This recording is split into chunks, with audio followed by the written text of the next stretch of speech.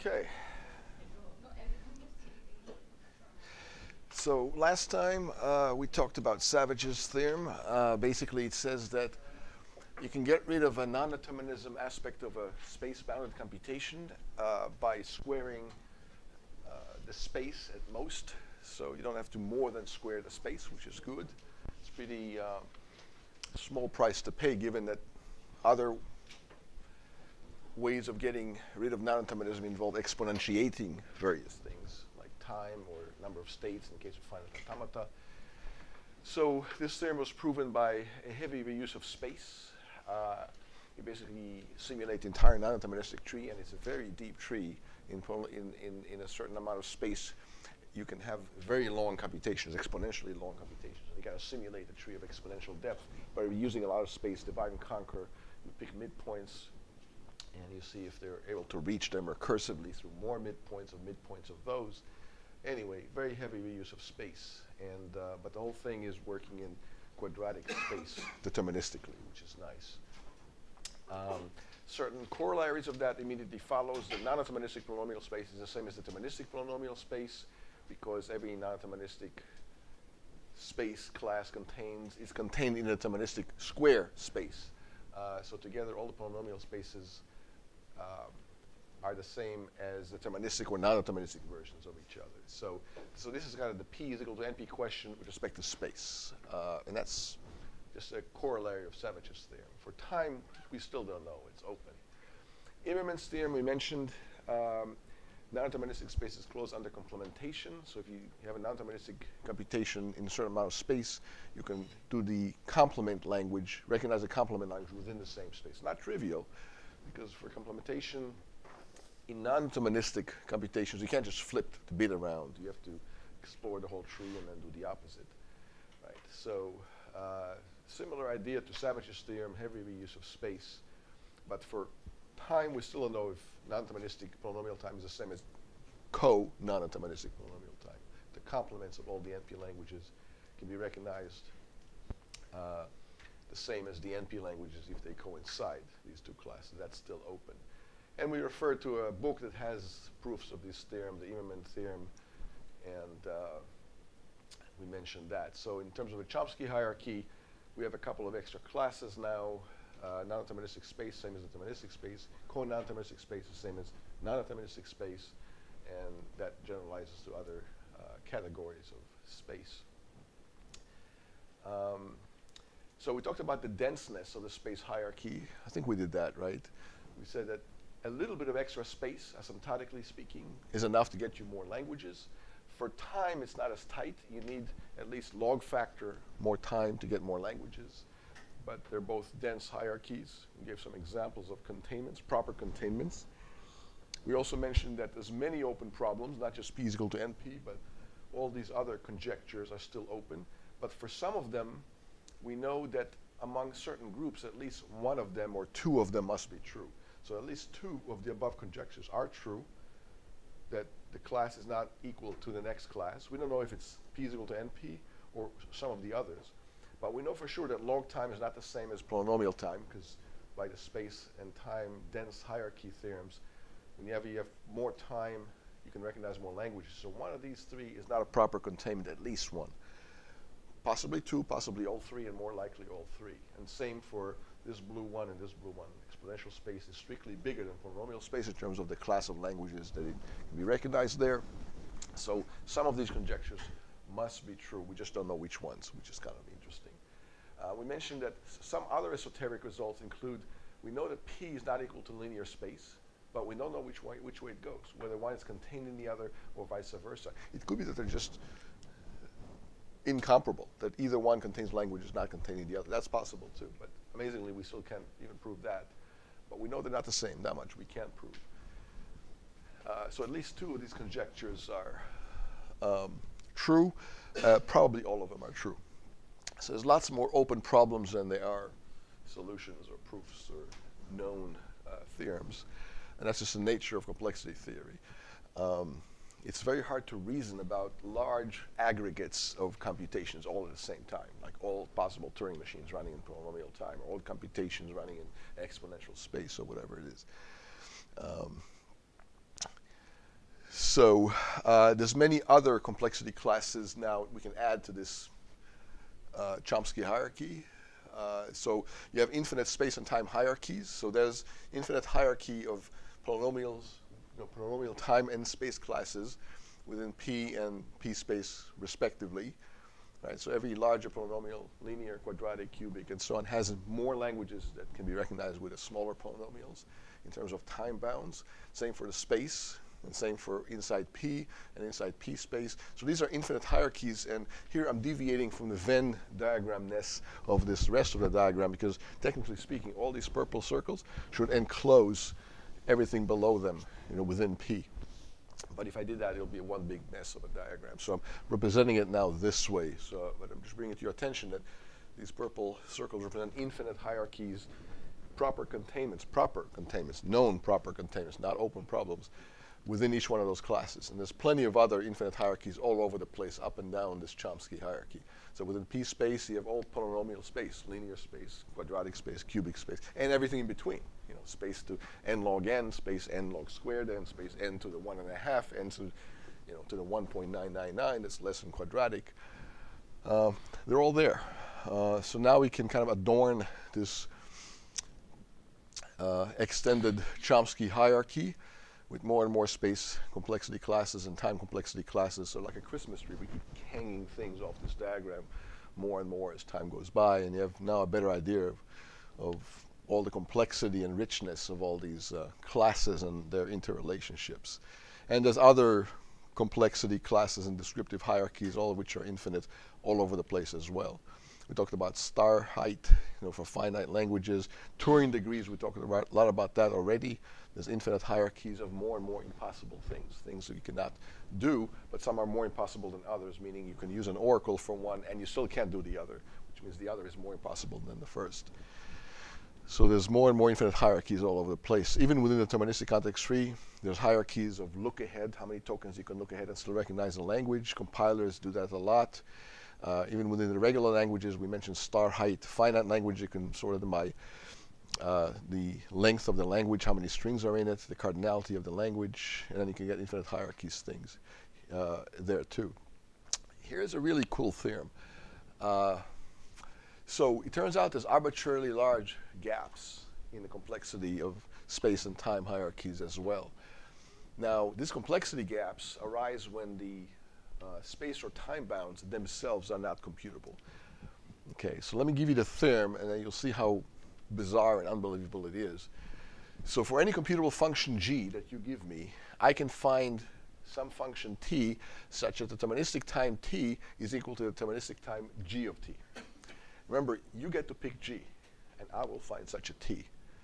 So for example, there's a time class where deterministic time t is equal to deterministic time 2 to the 2 to the t. In other words, there's no language in between these two. Now, how does that not contradict the space and time hierarchy theorems? It says if you have a little bit more time by a log factor, you get new languages, because this is a double exponential gap between t and 2 to the 2 to the t. Well, the short answer is that t is not computable. T is constructed in a special way that diagonalizes over all the computable functions in a way that makes it not computable, and avoids all languages that can be recognized within time 2 to the t. And it's pretty esoteric, but it uses diagonalization again, and it creates arbitrarily long gaps, arbitrarily large gaps in space and in time. These theorems are true for space and some time, and in time as well, bounds. So for example, there's a space bound S such that the deterministic space S is the same as the deterministic space S to the S. And you can make this arbitrarily large. So these are consequences of these gap theorems. And again, they're proven by diagonalization. And these bounds S are not computable necessarily. They're not computable functions necessarily. So you lift the restriction that the time and space bounds must themselves be computable. And you get weird pathological behaviors like this. Because for computable function, computable bounds, this can't be. If you have more space, you can recognize more languages. And the same for time.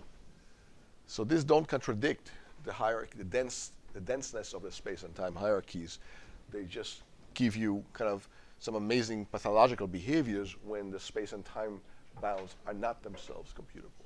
So these aren't nice bounds like squared or cubed or exponential or factorial or double exponential or something like that. These are really weird functions. They're monotonic and they keep growing, but they grow in such a weird, bizarre way that manages to bypass all the languages between the lower class and the higher class. And that's how you prove these gap theorems. I hope that makes sense. Even the statement of that theorem is, hard to wrap your mind around. Okay. So for example, there exists functions such that the deterministic time f is the same as the deterministic space f. But f here will be a very esoteric function. Okay. So here I'm saying that this does not contradict the space and time hierarchies because these bounds t and s and f are not necessarily computable. Any questions about that? I mean, that's like almost kind of unbelievable that this is true. I mean, there's a lot of other unbelievable statements that we've proven in this course so far, like that, not all infinities are created equal. Some are bigger than others. That was kind of hard to believe, right? Not, to mention that some problems are more impossible than other impossible problems. There's levels of impossibility, even though none of them can be done in computation. That's kind of unbelievable. This is even more esoteric than that. If you think about it. Okay, so the first complexity gap is between constant and log-log. So what does that mean? That any language that's in space, in deterministic space, smaller, little o, smaller than log-log, is also in constant space, which means it's regular, because regular languages can be recognized in constant space. And it's an if and only if. So that means between constant space and log-log space, there are no languages in between. There's a gap. How many understand the statement of that theorem? Okay. There's only about half of you that even say you understand what I just said. So I'm not even trying to prove this. I'm just stating the fact. So since it's only half of you, let me restate it. This says that there's a space gap between constant and log-log space, which means any language that requires less than log-log space doesn't require any space at all. Can also be recognized without any space, with constant space, which means it can be recognized with a finite automata, which means it's regular. In other words, less than log-log space is useless. You can't do anything with it computationally. That's what this says. How many get the statement? Okay, any questions about that? That's hard to prove. We're not proving it here. For extra credit, you can go out and chase down the proof and let me know what you think. You can do a deep dive into this result, and but we're not going to spend hours of class time on that one result. It's deep. But that's an example of a collapse. So anything less than log-log collapses to zero, to no space at all, or constant space. It's equivalent. Intuitively, why is that true? If you have log space, you can use a counter. You can count from 0 to n in log n bits. How many get that? So if you have log space, you can count. And if you can count, you can recognize things like 0 to the n, 1 to the n, which you can't do with a finite automata. Why? You just count the zeros, subtract against the count of the ones, and then you see if you get back to 0. So a counter will count you the zeros up to n, and that's log n bits. So log n is very useful. You have a counter. Finite automata doesn't have a counter. Log n bits, you can't have a counter from 0 to n, but you can count how many bits you have in a counter, right? Because a counter is log n, and the count of the number of bits in the counter is log n. And that's still useful, because there's a few things you can do by counting the bits in the counter, but not having a counter in and of itself. Okay. Next, if you have less than log n bits, you can't even count the bits in the counter. And it's not completely obvious. It's definitely not obvious at all. That means you can't do anything useful with that. You can't even count the bits in the counter, so you can have a really tiny count, but that doesn't do you any good. And just to see where you are in the counter, because when you have bits, you have to figure out where you are. And as you walk across the bits, you have to count how many bits into the segment of memory you have. And that is a counter over here. That's the log of number of bits in the actual space. But if that bit space is already log n, the counter into that is log n. And if that's all the space you have less space than that, you can't even count into a counter. So you can't even count a counter up anymore. So that's sort of the intuition. It's not a proof. It's just an intuition why if you have little enough space, it becomes useless. I guess real life situations, if you have little enough money, that becomes useless too. So if you have less than a penny, you might as well have 0.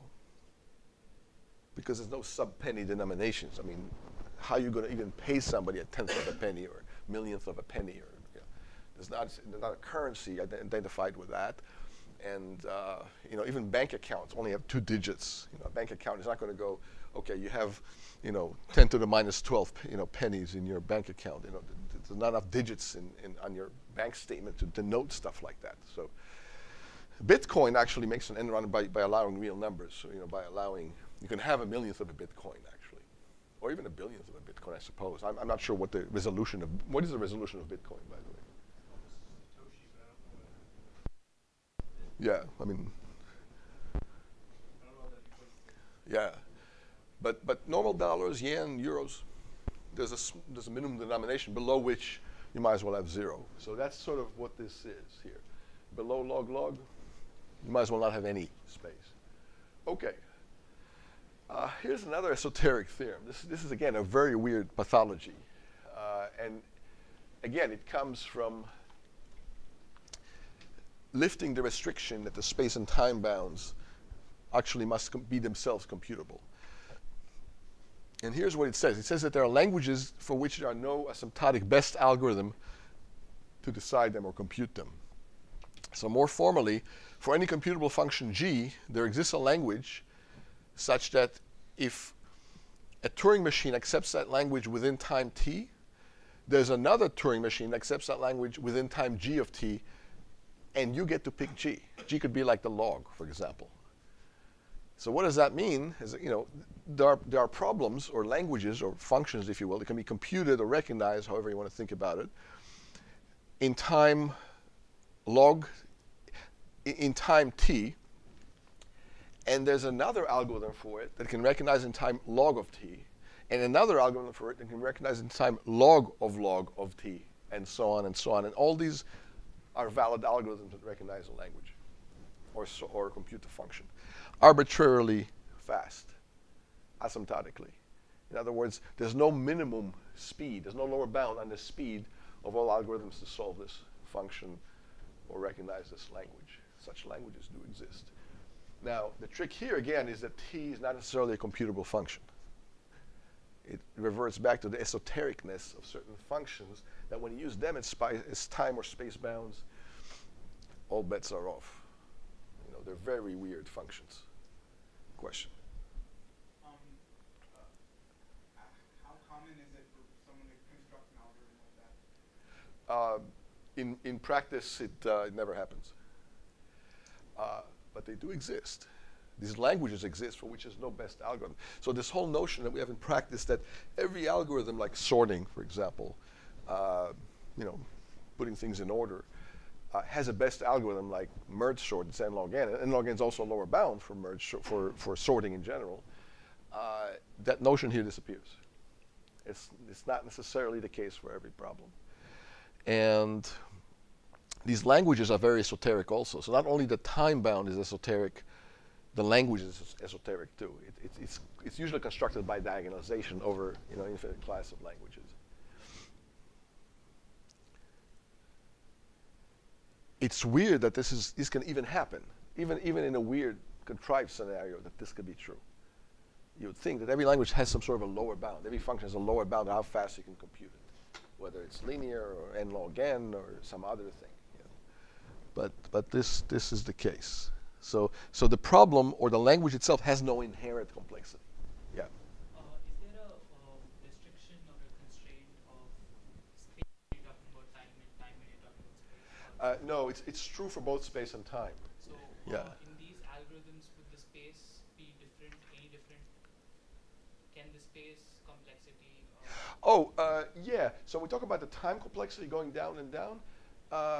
The space may also vary, but it's certainly not going to exceed the time, because you cannot use more space than you have time to use.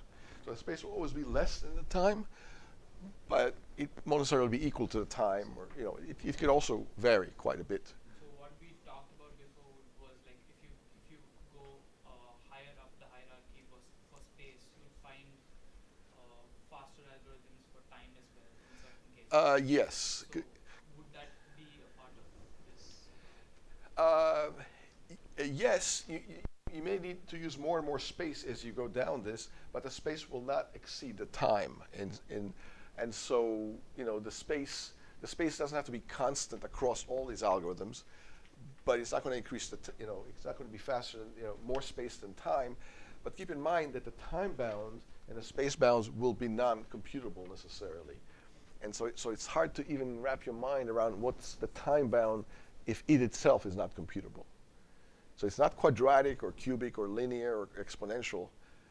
It's some weird time bound that just is formed by diagonalizing over lots of other things, and it's very hard to wrap your mind intuitively around what the bound really is. For every n, t of n is defined, but it doesn't grow like a parabola or cubic or linear or exponential. It's almost like a fractal, is what it is. It's formed by diagonalization. Yeah.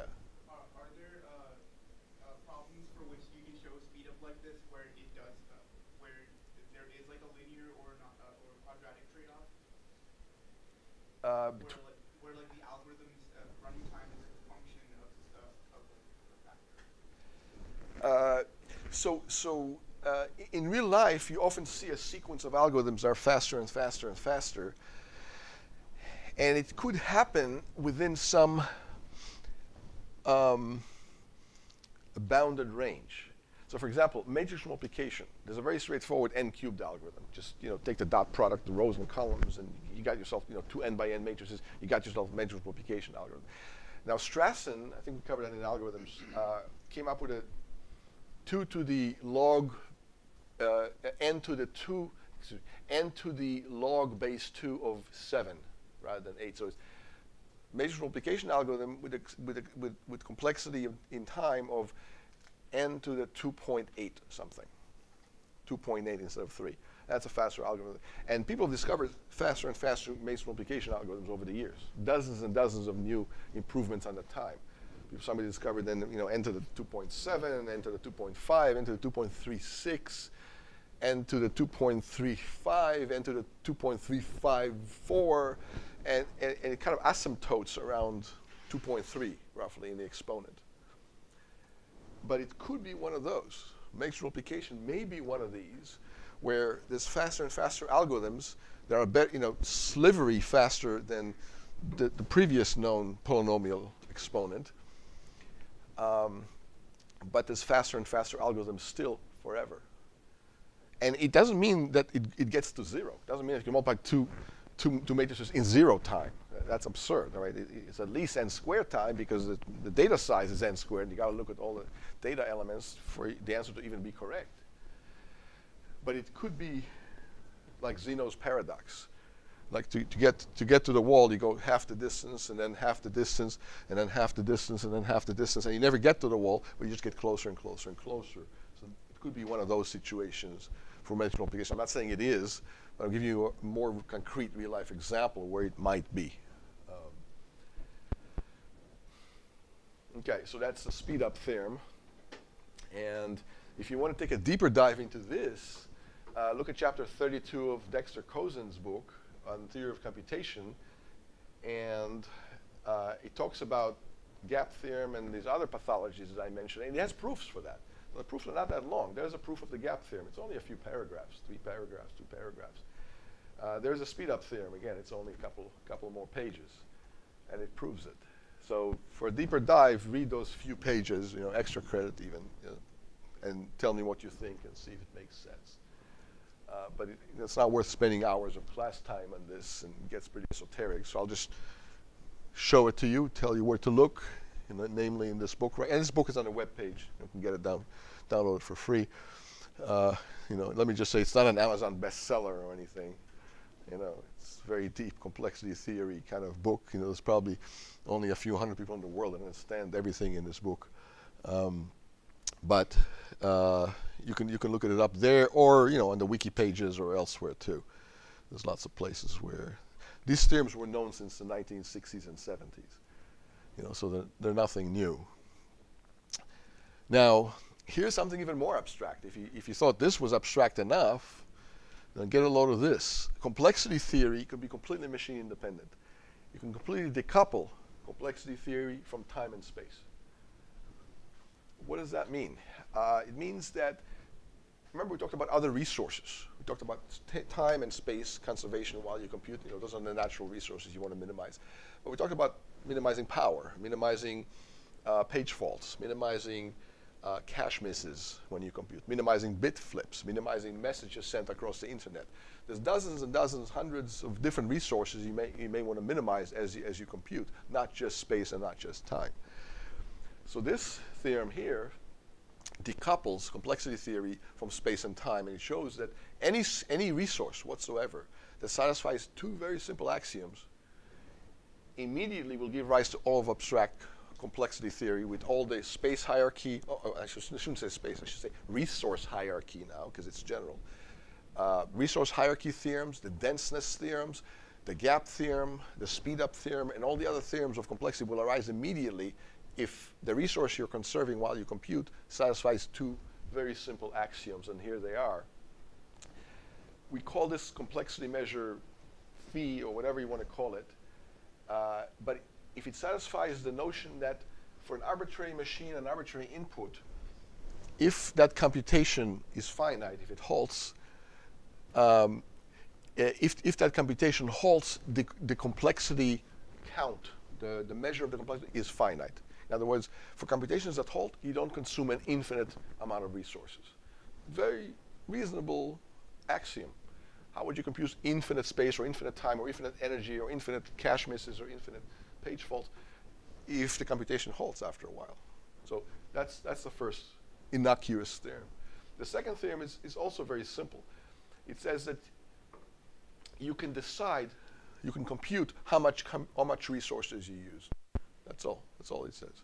The amount of resources you use in doing computation is computable, as opposed to being uncomputable or undecidable. So if somebody says, how much space did you use? How much time did you use? You say, I don't know. I can't compute it. Well, that's not one of these. But for any reasonable resource, like space and time, page faults, power, you can easily compute how much resources you're using when you run M and W, some arbitrary machine on arbitrary input, or arbitrary program on an arbitrary file. You can easily compute the space, the time, the page faults, the messages sent, the cache misses, the bit flips, and any other reasonable resource that we know and love. So that's all a resource has to satisfy, these two simple, innocent axioms. They don't ask for much, these two axioms. Again, namely that for finite computations that halt, it's well defined how much you used of that resource.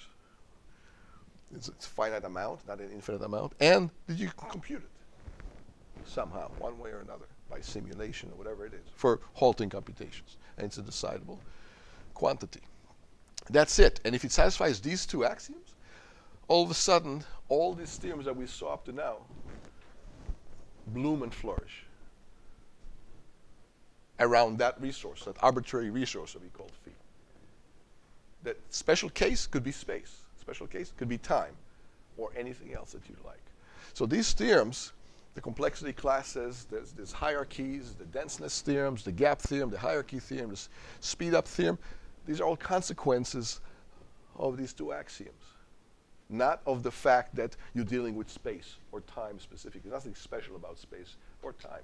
So this generalizes the heck out of complexity theory as if it wasn't general enough already and abstract enough. This is called abstract complexity theory. Maybe it's an oxymoron, but it should be called super abstract complexity theory. Complexity theory is abstract enough already. But this abstracts all these theorems from space and time specifically and make them apply to any resource, which is kind of amazing, actually. But it sheds a lot of light as to why these things occur. They have nothing to do with space and time, actually. They have to do with arbitrary resources that you might consume, which is nice because now you made complexity theory decoupled from the actual machine. So for example, let's say someday somebody invents a quantum computer, and that quantum computer doesn't use space and time in a conventional sense. Maybe it consumes, I don't know, quarks, maybe it consumes neutrino state changes, neutrino flips. Some neutrinos can flip into other neutrinos, if you know anything about physics. Neutrinos can sometimes mutate into something else. Maybe it consumes, I don't know, some photons, or who knows. As long as that, whatever it is it consumes, quarks or photons or neutrinos or whatever, and satisfies these two quantities, and it probably will, all of a sudden you have quantum complexity theory with all the theorems that we had before automatically, without even thinking about it. You have hierarchy theorems, gap theorems, speedup theorems, and complexity classes, quantum complexity classes with respect to that resource, and that's what it means.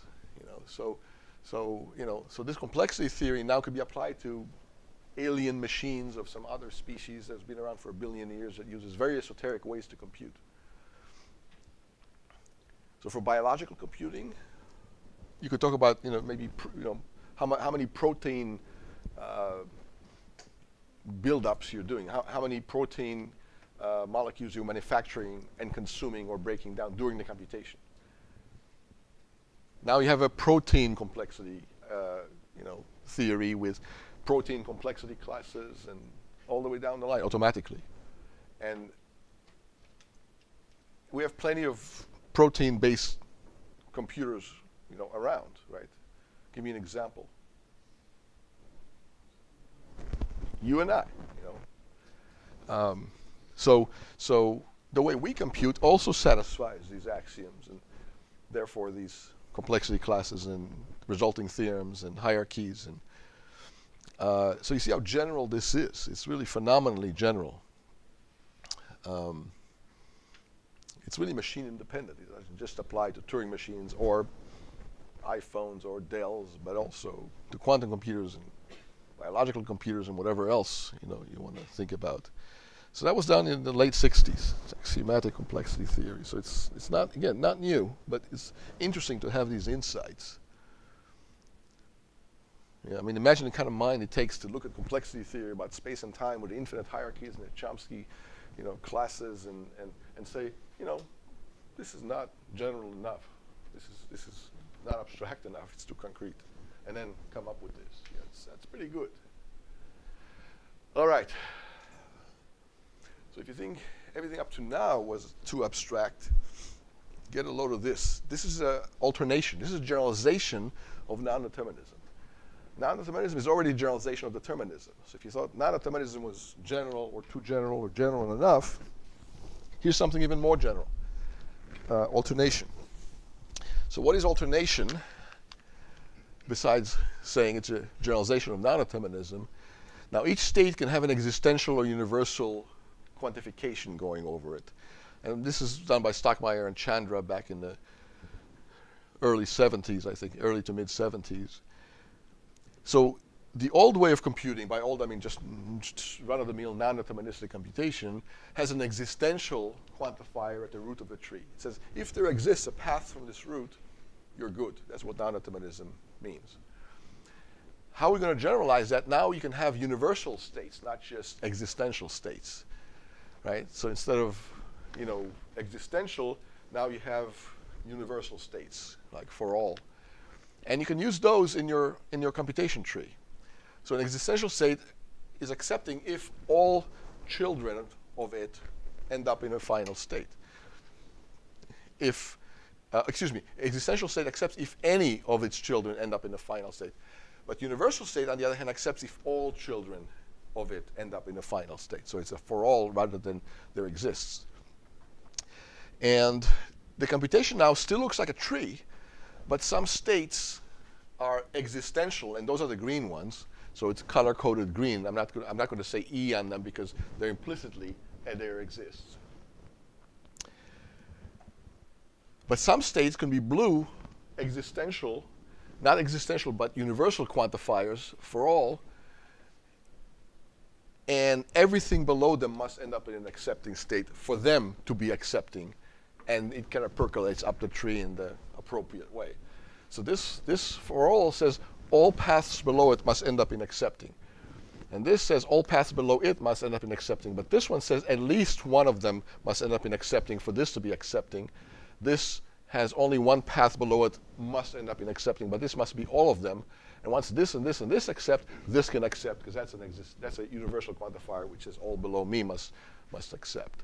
So now you have more power and more generality than just non-determinism, where everything was the existential type, the green type. Now we have blue nodes too that are universal. How many understand the definition? So straightforward generalization. Well, straightforward in quotes because a lot of things follow from this, right? So, for example, here, this says one of them, and there's one of them accepting because this is a universal, and both of these accept. So that's a for all. So this is satisfied. If this is satisfied, then this is satisfied because that's one of them is now accepting. Here, similar, this is satisfied, so that for all there's only one below it, so that's satisfied, which means that's satisfied because there exists one that's satisfied. And then here, this is not satisfied, but this is, so this is satisfied because there exists a path below it, and here there exists a path to here.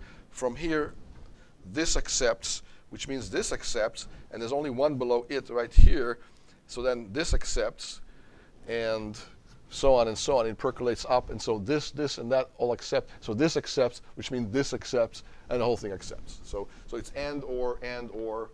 So a universal, you can think about it as an and, an existential is an or, basically. So that's how it works. Okay, so with that definition in mind, you have a bunch of results. So now you can have, instead of just a finite automata, a deterministic finite automata, instead of just having a non-deterministic finite automata, you can have an alternating finite automata. The alternating finite automata will generalize the non-deterministic finite automata because its state could be either universal or existential, right? And so why would a k-state alternating finite automata be convertible to an equivalent to the k-state non-deterministic finite automata? Again, you get a power set construction. I'll let you think about the details of that. But you're tracking all possible ways of being in existential and universal states across every level. So in some sense, this is the power set construction converting a non-deterministic finite automata to a deterministic finite automata. How many recognize this picture and know what it means? Good. Now each one, so there's already 2 to the n different subsets here. Now each one of these little circles can either be an existential or universal circle. So it's 2 to the n circles, and each one can be in 2 states, in 2 different types of modes, universal and existential. So it's 2 to the number of circles across here. So it's 2 to the 2 to the n, number of super duper states, not just super states, but super duper states that can capture all the states that the alternating finite automata could be in, and you'll end up having 2 to the k state deterministic finite automata once you convert the 2 to the k states non-deterministic finite automata. So you basically apply the power set construction twice. You nest it with itself twice, or apply it to itself twice. Compose it, I suppose I should say, compose it twice. And at the end, you get a finite automata that's fully deterministic. But that's sort of how this proof goes.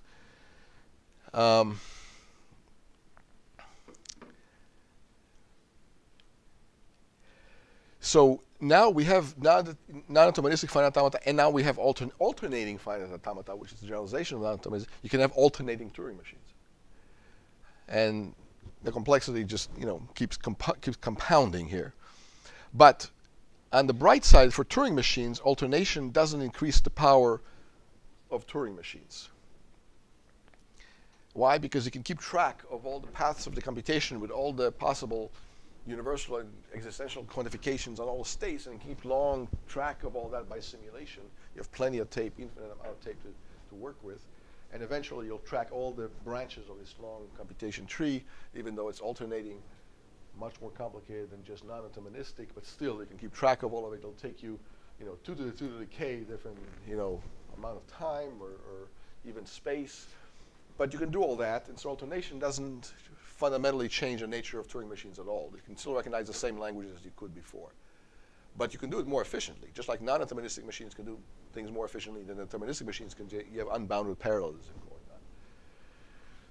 on. Okay, so by simulation, you can make an alternating Turing machine down to a deterministic, regular Turing machine, and it'll do the same thing by simulation. Now, if you have an alternating push-down automata, all bets are off. That can get you more power than a regular automata, but push-down automata. But okay, so now we've defined alternation. Yeah. Can you give us a real-world example of where alternation is used? Yeah, I'm about to. Yeah, in a couple of slides. Basically, games. You know what? I'll say it now since you asked. So when you play a game of chess and you're looking for the best strategy, not just chess, any game, Go, checkers, tic-tac-toe, whatever you'd like, Othello. Let's say chess, because most people know what chess is. How do you find the best strategy? Well, the algorithm is relatively simple, conceptually at least. You want to ask yourself, you're about to begin the first move. You're the first player. So your question is which move to make. And how do you answer which move you should make? Of course, let's say you want to win, presumably. Because if you don't want to win, you can make arbitrary moves. It doesn't matter. Right? But if you want to win, you need to answer the question, is there a move? Does there exist a move that you can make right now such that for all counter moves that the opponent makes, there exists another move that you can make then, such that for all counter moves that then your opponent makes, there exists a move that then you see where the alternation comes in? There exists for all. That's exactly what it is.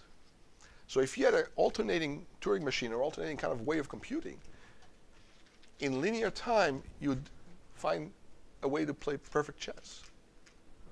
Linear in the length of the game, number of moves. Beautiful, simple. So it captures positional games and any kind of move, counter move kind of scenarios, not just games. Economic scenarios, Nash equilibria and game theory, is there a way to do something now so that no matter what else your adversary does, you can then still do something. So there exists for all the alternating quantifiers. So there's plenty of places where this applies. Okay, back to this. So now, remember how we defined the complexity classes: deterministic time, deterministic space, non-deterministic time, non-deterministic space, parameterized by functions. Now we can define alternating time and alternating space, which are different than the other classes. So alternating time T of n is all languages decidable in time T of n by some alternating Turing machine that has these quantifiers going on, not just a non-deterministic Turing machine. Alternating space, same thing, but for space. Alternating Turing machine that's space-bounded. Now, alternating polynomial time is all alternating time classes of n to the k for all polynomials n to the k over all k. So now, just like we defined P and NP, now we define AP. P being deterministic polynomial time, NP being non-deterministic polynomial time, AP being alternating polynomial time. Okay? And now you can define alternating polynomial space, very similar to the definition of alternating polynomial time, except for space instead of time. How many understand the definitions? Okay, good. And notice again that these are properties, because these are containing decidable languages. So we have alternating exponential time, right? And we have alternating exponential space. We have alternating log space, or AL, or A log space, right? And these are the analogs of the previous complexity classes for deterministic and non-deterministic space and time, respectively. And they're all model independent, again, because these definitions transcend which computation model you use, whether it's a Dell computer or an iPhone in your pocket, or whether it's a big abacus. These just differ by a constant factor in terms of their runtimes and their capabilities. They can all simulate one another with a constant loss of speed. That's it, but they can still simulate one another. So you can simulate a supercomputer on your abacus. It won't be very efficient. It won't be a lot of fun. It'll be kind of tedious. I mean, I'm talking about a really big abacus, by the way, with billions of beads on it and so on.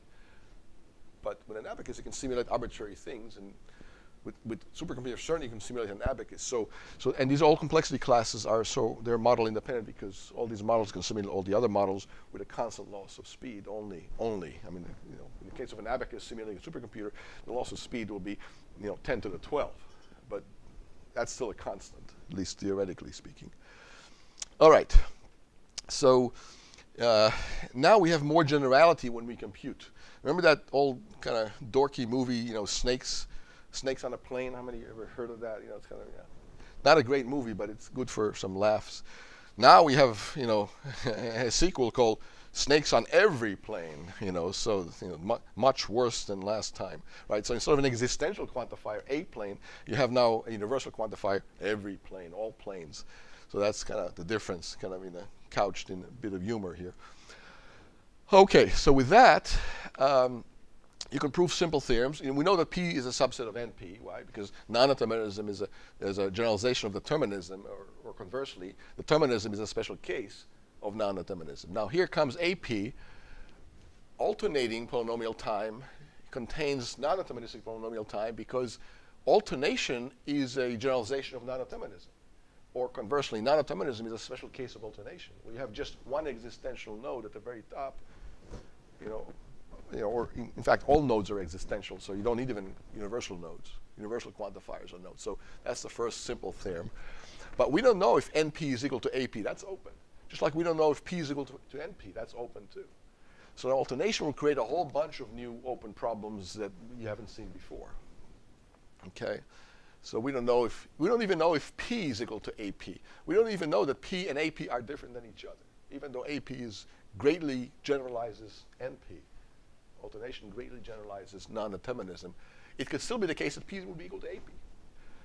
That you can simulate arbitrary alternating computations in polynomial time. Arbitrary alternating polynomial time computations in deterministic polynomial time. It's hard to believe that this could be true, but we can't prove it false. So back to the chess example, if this is true as an open problem, if the two are the same, that means essentially that there'll be efficient polynomial time algorithms to play perfect chess and perfect Go and perfect any other board game that alternates between the two players with perfect information where everybody knows everything there is to know about the board and the moves. There's no probabilities involved like backgammon when you throw dice. That's one perfect information.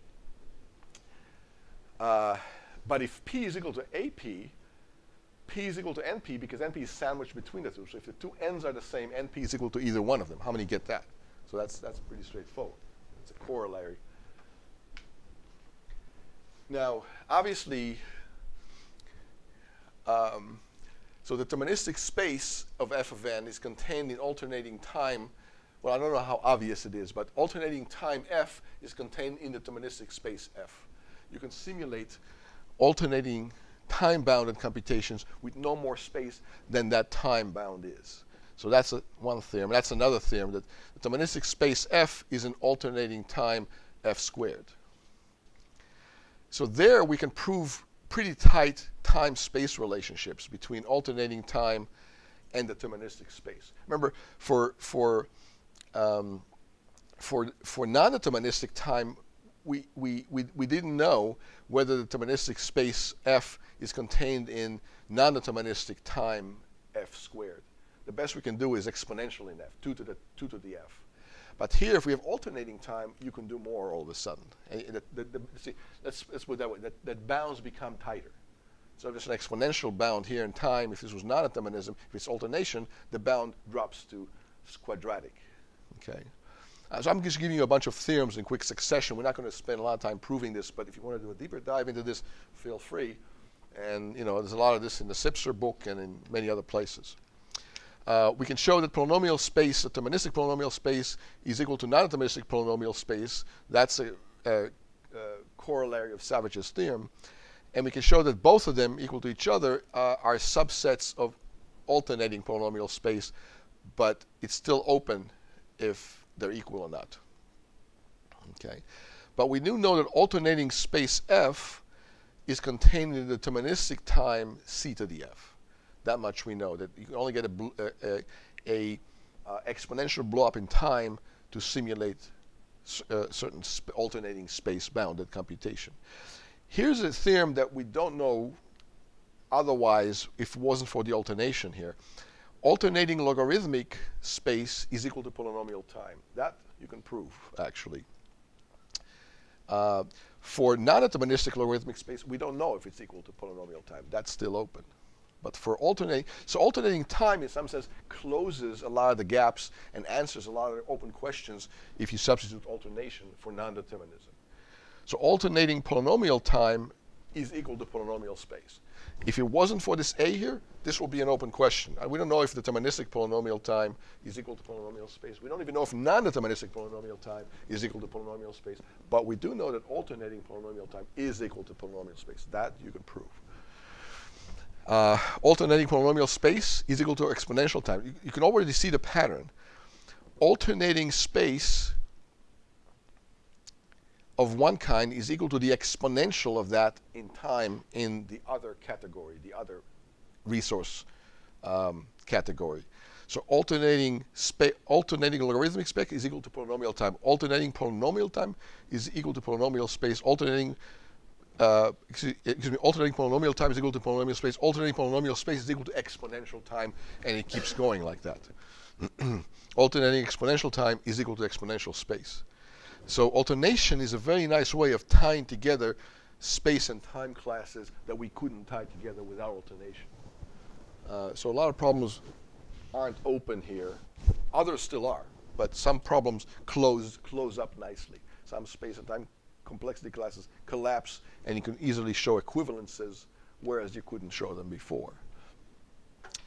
So here's a problem: quantified Boolean formulas. So given a quantified Boolean formula with existential and universal quantifiers sprinkled in it, does it evaluate to true? So this is a quantified version of SAT. So remember SAT, we talked about an algorithm, we'll talk more about it in this class too, satisfiability. I give you a Boolean formula and I ask, is there a way to satisfy the formula by assigning certain values to all the variables? Each variable is a Boolean variable, so it's either true or false. Here you're allowed universal and existential quantifiers. For example, I say, for all x, does there exist a y and a z such that x and y or z is true? Is this formula true given these universal and existential constraints on it? So it's not just SAT, it's quantified SAT, quantified existentially and universally. All right, so it's called QSAT sometimes for quantified satisfiability. Now, satisfiability is a special case of this when all of these there exists. Right? Does there exist an x, and does there exist a y, and does there exist a z such that this is true? So how many can see that SAT is a special case of QSAT? Okay, only half of you. All right, I'll take it. So it turns out that quantified Boolean satisfiability is polynomial space complete. And we haven't talked about completeness formally yet, but we will. We'll talk about Cook's theorem and Karp's results and NP-completeness in general. And p-space completeness is just one more completeness theory aside from polynomial time completeness or non-deterministic polynomial time completeness, NP-completeness. Every complexity class has a completeness theory associated with it.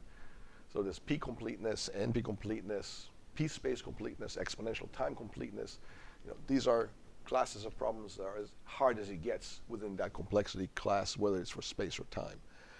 So we can certainly establish whether Boolean formula, quantified Boolean formula, is true or not simply by trying all the possibilities. So that's why it's in deterministic time 2 to the n, right? Evaluate all the possibilities, create the truth table, and then you'll know. And certainly you can do it in deterministic space linear. You know, it doesn't take you more than linear space to try all possibilities. Just cycle through all of them. It doesn't take much space. It takes a bunch of time, but not a bunch of space. Okay, so those two theorems are pretty straightforward by simple simulation. Now, it turns out that you can do it in alternating linear time. In linear time, you can answer this question because the computation already is set up for you here. Does there, you know, is it true that for all x, that's a universal quantification state, there exists a y, so that's an existential state following that, and so on. And so in linear time, you can answer a quantified Boolean formula instance. How many can see that? In alternating linear time using alternation. How many see that? All right, just two of you. You want to ask me any questions? I mean, I've been kind of doing a monologue here for a while. Yeah, question. Was that the constant time for each term? Here? Yeah, if that's a term, would that be constant time? Well, so just like in what would be constant time? You mean evaluating this right here? Evaluating this whole term. This whole thing without the quotes. So it won't be constant time. If you use alternation, it'll be linear time because you have to change linear number of states. 1 state, 2 states, 3 states, one for every variable, and there's n variables. Just like SAT without this quantification, if this was just a SAT instance, you can solve it in linear non-deterministic time. Guess the x, then guess the y, then guess the z. You know, plug them all in, see if it works. You're good. If there's a path to success, you will find it. And non-deterministically, that's the definition of acceptance. If there exists a path to success, you're good. Here, it's quantified. But if you use alternation, alternation itself is a quantified computation, with every state is a universal or existential quantification over all the states that succeeded or below it in this computation tree. So the point, you know, intuitively, alternation is beautifully geared toward these kind of situations that have alternating quantifications already built into the question, just like in chess. In chess, is there a move that you can make as a first player? So does there exist a move that you can make such that for all moves that I make, there exists a move that you make, such that for all moves that I make, there exists a move in back and forth and back and forth. And after a linear number of these questions back and forth, I'll know if there's a way to win or not before I even make my first move. I feel like I'm making gang signs or something. Probably shouldn't do that. Does that make sense? So alternating computations are beautifully tailored to this kind of alternating quantification kind of exchanges, whether they're about games or satisfying formulas or playing what if kind of scenarios and so on. Okay. So here's what I was going to say earlier about, you know, what I already did say about chess. Right? So that quantified Boolean formulas naturally models winning strategies in positional games, right? Using, you know, involving two players, like tic-tac-toe. So again, taking a simpler example than chess, does there exist a move where you can put your piece such that no matter where the adversary puts their piece, right, then there exists a move that then you can put another piece such that whenever the adversary moves their piece and back and forth, such that you'll end up with a winning position for you. So that's a beautiful, you know, alternating kind of a, you know, quantification, kind of couching of this problem of how to win at a positional game, whether it's chess, Go, tic-tac-toe, checkers, you know, whatever. You know, there's hundreds of different games that this applies to. I mean, real-life games that we actually play, you know, each other with. So it turns out that generalized checkers is exponential time complete. Generalized chess, same thing. Generalized Go is exponential time complete as well. And generalized Othello is polynomial space complete. And it has to be generalized, which means the board has to be arbitrary size. So the instance is a board size n. So you can easily play Go on an n. How many play Go, by the way, or know how to play Go? So you know you can play it on an n by n board. It doesn't have to be, you know, 19 by 19 or 5 by 5. It could be any size you want, and the game still remains the same. The strategies all remain the same. I mean, the smaller the board is, the more trivial the game becomes. And the larger the board is, the more complicated it gets. But so it's easy to generalize Othello or Go, or even checkers. Imagine checkers on instead of an 8x8 board, it'll be a 32x32 board. Same rules, just a bigger board. Chess is a little bit hard to generalize. How many heard of generalized chess or played generalized chess? How would you think you would generalize chess? Because we just said it's obvious to generalize checkers, Go, and Othello, and other things, and even tic-tac. Tic-tac-toe is highly generalizable too. Only use one side of the pieces. So there's a lot of different ways you can go. So let's say you play chess instead of on an 8x8 board here, you play it on a 16x16 board. What's an obvious way to generalize?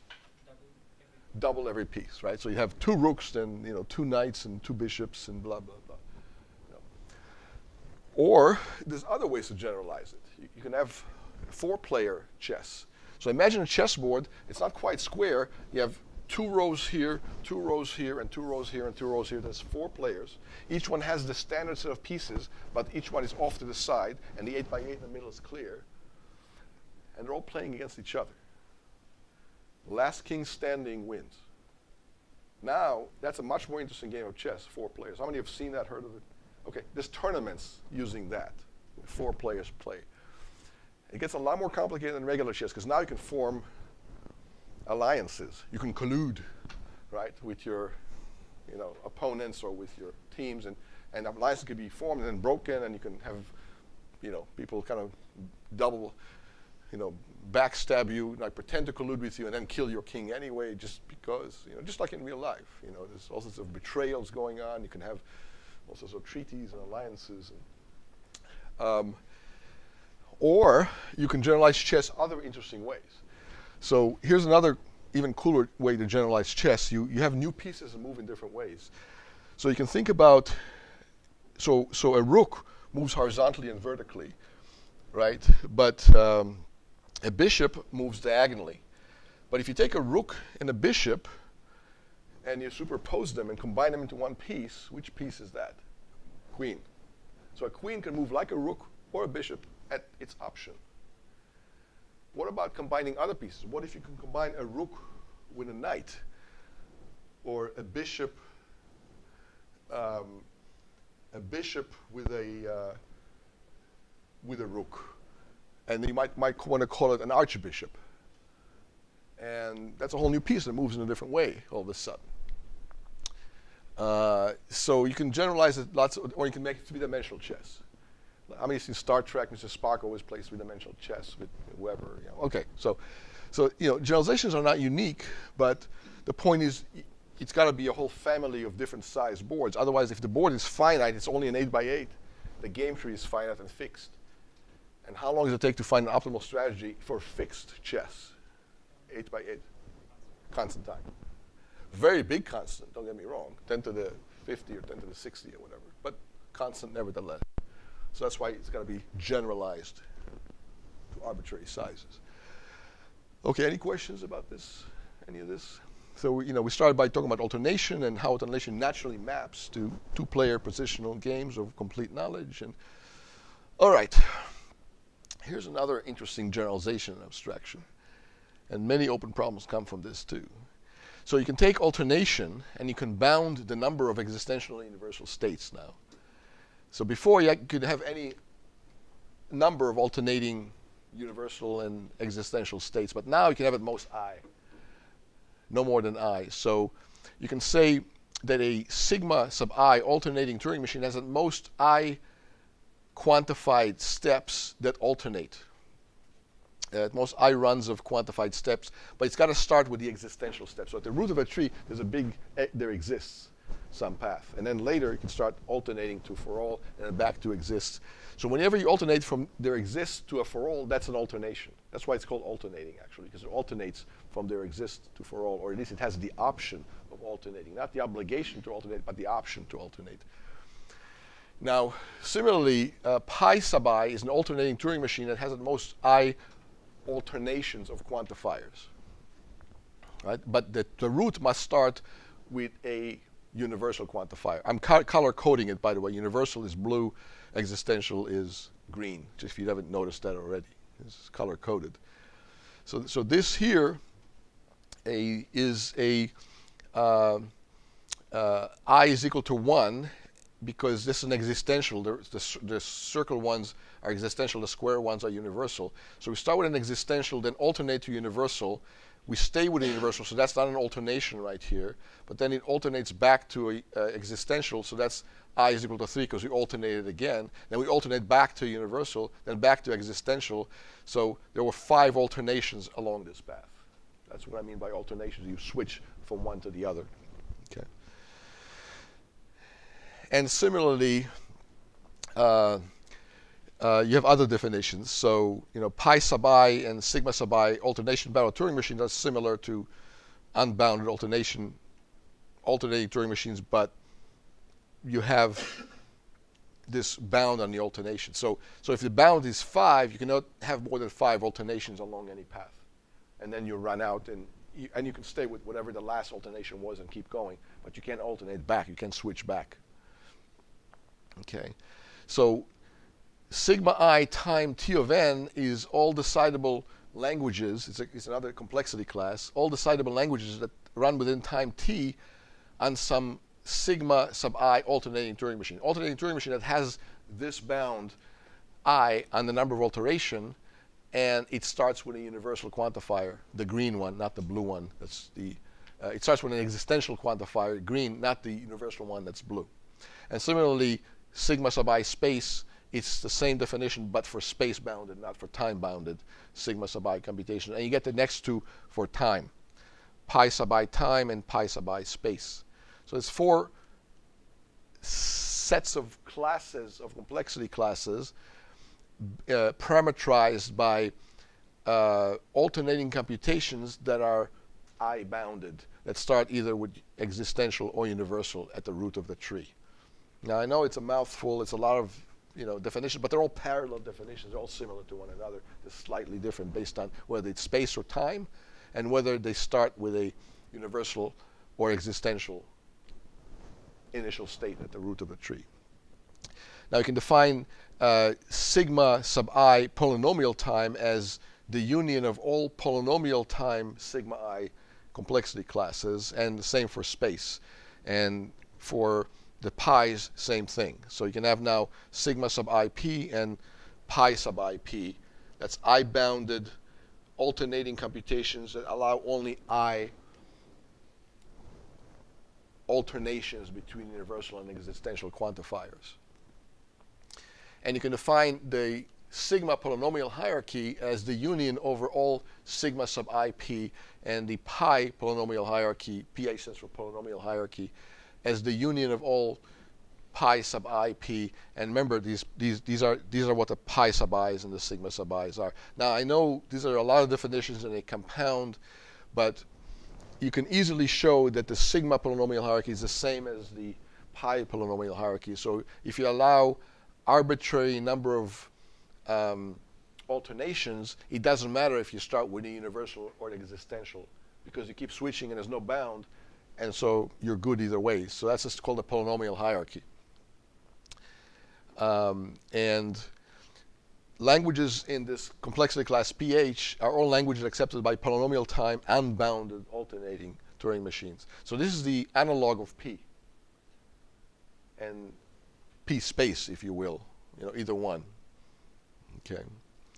So it turns out you can easily show that sigma sub 0 P is basically the same as P, because it means there's no alternation, and you start with an existential or universal, but you're not allowed any alternation, so it's the same as just P. Now if you allow to start with a single alternation, and you start with an existence state, an existential state at the starting state, P, that's simply NP, because NP is one alternation, just the existential at the top. And if there exists a path to some, you're good. That's what non-determinism is.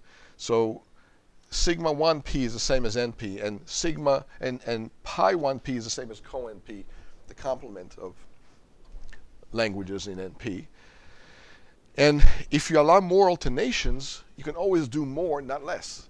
So each complexity class that allows one more alternation than the previous class allows you more languages or functions to compute, not less, because you have more resources you can expend, but maybe a little more, but certainly not less. So you have these obvious containments here. So these are all theorems, easy to prove. It's trivial, actually.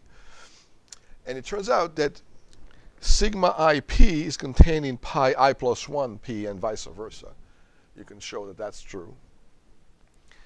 And you can show that sigma IP is contained in p space. Any alternating computation, any bounded alternating computation you can do in polynomial time, you can do in polynomial space. It's not hard to do. You just simulate it the hard way, or look at all possibilities.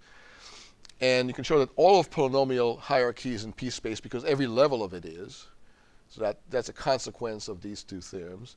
But we don't know if the polynomial hierarchy is equal to p space. There could be things in p space that are more than just in any of these classes whose union is equal to the polynomial hierarchy. We don't even know at the first level if sigma 0p is equal to sigma 1p, because sigma 0p is p, and sigma 1p is np. So this level of the hierarchy at the very beginning, the first level is equal to the second level, is equivalent to p is equal to np, because that's what these two classes are. And of course, pi 0p is equal to pi 1p is equivalent to p is equal to co-np, which is also open. And you can generalize it to any level. So we don't even know if sigma 1p is equal to pi 1p, because that's the same as p is equal to co-np problem, which is another open problem.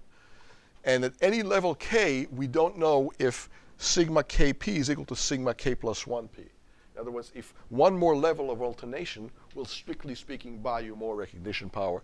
We don't know that either. That's still open for every k. So there's an infinite number of open problems right here, and another infinite problems of open problems right here, another infinite sequence of open problems right there for the pi version. All pi means that you start with an existential, with a universal rather than an existential, which is what the sigma is. So in other words, we just pile on here a huge amount of new open problems, none of which we know the answer to. How many understand what these problems even mean? Never mind what the solutions are. These are open problems. All right. Any questions about all of these open problems? So these are all open problems involving alternation. In particular, bounded alternation, which is a generalization of non-determinism. So you see that p is equal to np is just one of an infinite number of open problems. It's just the one that most people like to talk about. And it's the very first one. It's the one at the very 0th level of this hierarchy, each level of which has open problems of its own, none of which have ever been solved yet. So it's really quite amazing. So there's an infinite number of p is equal to OP type, p is equal to np type questions right there of two different categories, actually 3 different categories. This category, and that category. This category compares every sigma to the next sigma. This category compares every pi to the next pi. This category compares sigmas to pi's at every level. And all of these are open. None of those have been ever settled in the affirmative or the negative. Right. But we know the polynomial hierarchy is equal to all the languages expressible by second-order logic. That somebody was able to prove. And we don't even know if the polynomial hierarchy is infinite. We define it as an infinite hierarchy. Every class, when we define the polynomial hierarchy, using the sigmas and the pi's, right? There was an infinite number of classes, sigma and pi, one for every integer, right? There was sigma 1, sigma 2, sigma 3, pi 1, pi 2, pi 3, all the way up, right? For every k, there was a sigma sub that. So that kind of suggests that it's an infinite hierarchy, but it may not be. That's another open question. So we don't know if the polynomial hierarchy is infinite. It could be that it collapses. All of it collapses to p, or all of it collapses to p space, or something like that. But we do know for sure that if any 2 consecutive levels coincide, everything above those levels collapses to those 2 levels. That much we can prove. So it could be intermediate between complete collapse and complete infinite proper hierarchy. It could collapse at some level and above. All those levels could collapse to level number 17, say. that's not very likely because, before everything could collapse to level number 17, because there's nothing magic about 17 necessarily. If it does collapse, it'll probably collapse to 0 or 1 level. So if p is equal to np, then the whole thing completely collapses, and the whole thing is equal to p. So that's a consequence, a corollary, if p is equal to np, that the entire polynomial hierarchy collapses to p. And if p is equal to np, that implies that p is equal to the polynomial hierarchy, therefore. So if you want to show that p is not equal to np, all you got to show is that p is not equal to the polynomial hierarchy. Because if they are the same, p is equal to the polynomial hierarchy. So if you can show that p is not equal to the entire polynomial hierarchy, p not equal to np will be a simple corollary of that, and you'll win your $1 million from the Clay Institute of Mathematics. You'll probably get a Turing Award right away, and you don't have to worry about your PhD. So that's an even harder problem than p is not equal to np, whether p is equal to the polynomial hierarchy. Right? Now, there exist certain oracles that if you had access to them and use them as a subroutine, that separates levels of the polynomial hierarchy at any level k. So that much we know. And we also know that polynomial hierarchy contains all the well-known complexity classes in p space, including p and np and co-np and bounded polynomial time probabilistic Turing machines and and so on. So we don't know whether it collapses, and if it does collapse, at what level it collapses. These are all open questions. But we do know if it collapses, if one level is equivalent to the next level, everything above that does collapse to that level, and below that it may not collapse. So there's a whole slew of open problems there. Any questions? I mean, I know it's a lot to take in. I mean, you thought non-determinism was bad enough, and now you see a whole generalization beyond non-determinism called alternation, and there's a whole bunch of new results and open questions, and p is equal to np is the tip of this giant, much larger iceberg than just non-determinism. Yeah. How do you define BTP with this polynomial hierarchy? I'm going to talk about that separately. Yeah, BPP is somewhere in there, and crypto uses a lot of BPP type randomization algorithms. I'll mention more explicitly about BPP separately. It's coming up very soon, actually. So back to the Chomsky hierarchy reloaded. Here's what we had before: the context-free, the context-sensitive, polynomial space. Now we know about exponential time, exponential space. This is all decidable. There's infinite hierarchies all over the place, and here are some of the hierarchies. So where's the polynomial hierarchy in all of this? Well, it's between p and p space. So it's right around this region here, the polynomial hierarchy. Right? So wait for it, wait for it, wait for it. There it is. Okay, the polynomial hierarchy. So it sits nicely between p and p space. We don't know exactly if it collapses or not. So this is now not kind of a Venn diagram anymore necessarily, because it may collapse all the way to p, and p space could be larger than p, and so we kind of these infinite hierarchies are no longer Venn diagramminess. They kind of lose their Venn diagramminess. I think I just made up a phrase in English, but I hope you know what this depicts now. And now we get into BPP, but I suppose we should first take a break and then talk about deterministic Turing machines and coin flips and the use of randomness and so on. So these are Turing machines that can flip coins and use randomness. And in crypto, this is used quite a bit. The notion of randomness and coin flipping and pseudo-random number generators and so on. Okay, let's take a 15-minute break, come back and continue with these cool topics. All right.